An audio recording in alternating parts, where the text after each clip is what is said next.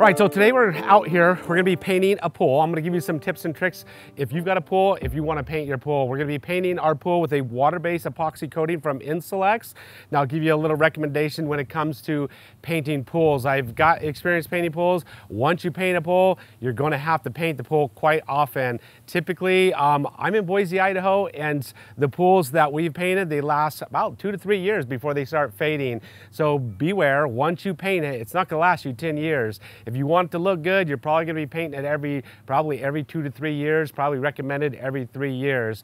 So there's a lot of different coatings out there. There's chlorinated rubbers, there's epoxies, there's water-based coatings, but we're gonna be using a water-based coating on this pool from Insulex, and they're convenient and easy to use. Before you do paint your pool, you wanna know what's on that pool to begin with before you paint it. There's some coatings that aren't compatible with other coatings, and you wanna know the coating that you're gonna be putting on there, and you want to know the coating that's on there existing if it's been previously painted before.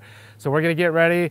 Some of the process is I've got to drain the pool obviously, but I'm going to scrub it first while it's got water in it. We're going to scrub it, then we're going to drain it, and then we're going to begin the painting process. The painting process, you could spray it on, you could roll it on, you can spray and roll it, you can brush it. The water-based coatings are simple and easy to use. It's a one component product that we're going to be putting on.